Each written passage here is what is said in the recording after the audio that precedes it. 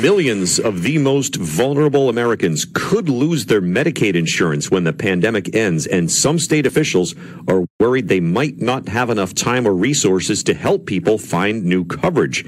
Here's what could happen from Paul Seegert, managing partner at PCS Advisors. Paul, explain.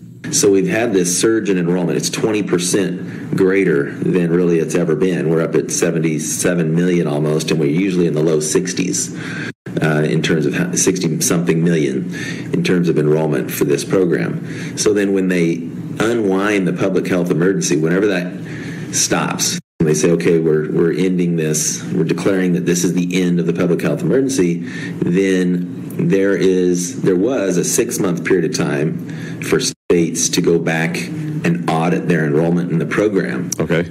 And that would likely, and that's been extended to 12 because I think there's a lot of uproar going on, and it's just going to be a massive undertaking. So then it's extended to 12, but they expect probably 15 million people are on that actually don't qualify by the income and other rules. Because they will have resumed working and therefore are making above the prescribed number? That's right. Yeah. In simple terms, that's pretty much what's going on. So it's interesting to see all the factors at play. You have some people, depending on their kind of just political leanings and so on, saying, hey, this is a looming crisis. What they're kind of ignoring is the fact that we have, not only through this Medicaid, additional subsidies to Medicaid, but just additional subsidies to Obamacare overall. We've actually, as a government, taken people off of other coverage, employer-sponsored coverage, individual coverage that they may or may not have had subsidies for. We've taken them off of other coverage and put them on the government's coverage. So a lot of times it wasn't that we were adding people that did not have coverage before. I see. So it's, in fact, if you look at the situation today, the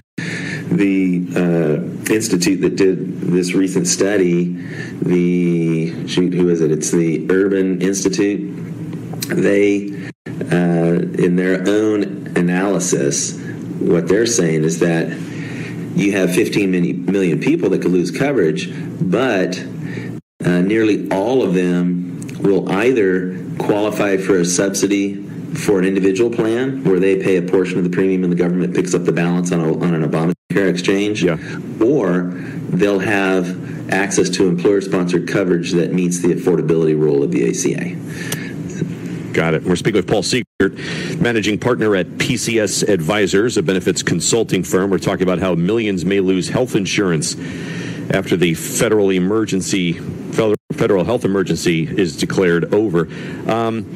So that could be a real shock for some folks, I guess, if they're not paying attention to, I don't know, the mail or any kind of other notifications, right? I mean, you go to I mean, heaven forbid you wind up in the hospital and get a bill for $20,000. What are you supposed to do then once you find out, guess what? You're no longer on Medicaid.